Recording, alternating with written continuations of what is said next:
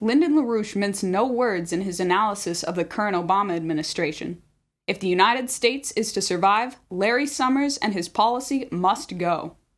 The Bush administration did much to worsen the crisis up to the minute they left office, but that crisis actually began in 1987. It was October of that year, over 2 decades ago, that the crash occurred just as Lyndon LaRouche had forecast.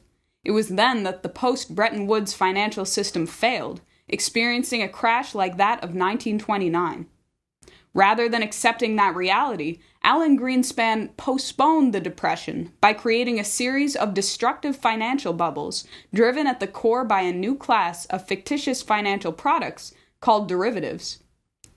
The decision then not to accept the failure of the post-Bretton Woods system and instead try to paper over the crisis initiated the hyperbolic growth of fictitious assets in a financial sector that no longer had any connection to reality or the real economy.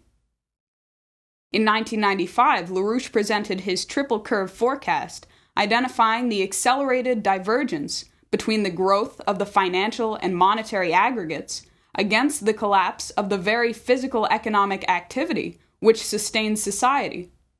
That system was destined to blow out from its very beginning. The only question among policymakers was what they could do to postpone and thus worsen the crisis. At the end of the 1990s, the rot of the system burst into the open. In 1997, the so-called Asian financial crisis sent shockwaves through the global markets. This was followed in 1998 with the collapse of the hedge fund long-term capital management. An emergency bailout was pulled together with the fear that if the fund went under, there would be a collapse of the entire world financial system. LaRouche immediately acted, warning that any attempt to try to save that system would result in reckless hyperinflation like that which crushed Weimar Germany in 1923. LaRouche proceeded to lay out the needed recovery, calling for nations to reorganize their relevant institutions as in general bankruptcy. On September 14, 1998, President Clinton gave a speech at the Council on Foreign Relations where he called for an international emergency meeting to discuss the creation of a new financial architecture, saying that the system had to change, and the unregulated flow of speculative money worldwide could no longer be tolerated. Key nations like Russia and China were ready, and if the United States would have gone for that change, the global financial system could have been put through a reorganization and replaced then. The world would have been completely different by now, but that clearly did not happen. Inside Washington, sources at the time said that it was Larry Summers who immediately moved to convince Robert Rubin and others around President Clinton to quietly drop all plans for any such meeting for a new financial architecture, a new Bretton Woods conference, because he was concerned it would be undercutting the IMF. Summers instead argued, as the British are arguing today leading into the April G20 conference, that the U.S. should give further backing to the IMF and provide them with even more funds.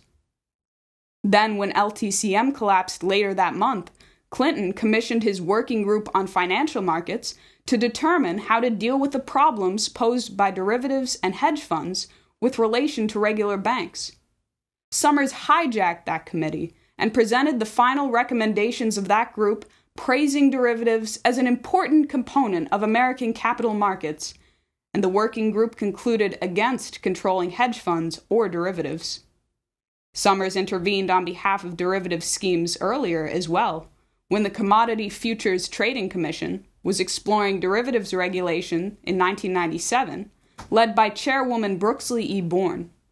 Bourne had said then that derivatives posed not only a threat to the markets, but the entire economy. So, derivatives king Alan Greenspan and Larry Summers, his fat jester, proceeded to do all they could to block any consideration of regulation.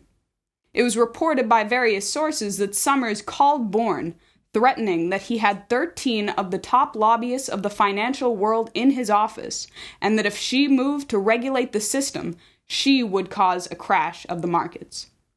After her call with Summers, it was reported that Bourne sat in silence, ashen-faced. So instead of facing the reckoning then, the hyperinflationary derivatives and hedge fund operations were perpetuated, leeching off of U.S. physical production. To make matters worse, in 2000, Summers helped ram through a bill to guarantee that the CFTC had no oversight and no authority to regulate derivatives. By July 2007, as LaRouche had forewarned, the system entered its terminal collapse phase, with an estimated quadrillion dollars in useless derivatives claims looming over our heads. A new phase of hyperinflationary madness was launched to pay off those claims by the Bush administration, with bailouts larger than anyone had seen yet.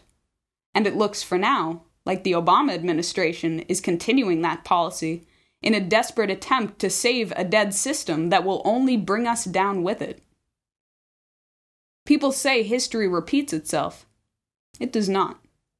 But when a society is governed by false beliefs, and those beliefs keep coming into conflict with an actual reality, it can seem to produce similar crises again and again.